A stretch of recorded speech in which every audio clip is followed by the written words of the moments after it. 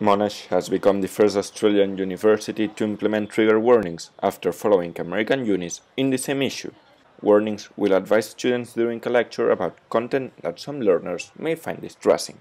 Monash has been doing a pilot program in 15 different units since the start of this semester, and we asked COFIL students about their opinion in the issue.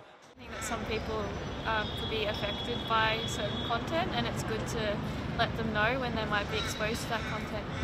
Oh, I think it's quite essential here. Like, in Monash, I think people from different backgrounds, and sometimes we get a little bit scared. So I think that it's good for now, but they also need to face the reality that they're not always going to have these warnings. Is a good thing, but it's also a bad thing because we shouldn't even need this in the first place.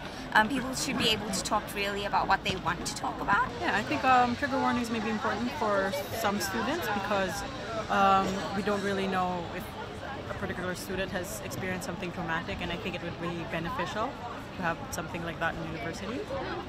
We should really focus on the issues of the global issues, what people around us are facing, people from different cultures going through all those issues, especially gender inequality and stuff like that. I think that it's a really good initiative that they have focused on this. So I think that for people that might have certain issues, they're kind of able to step out or not participate in that if they've had previous problems with it, if they're talking about rape or something and they've had that.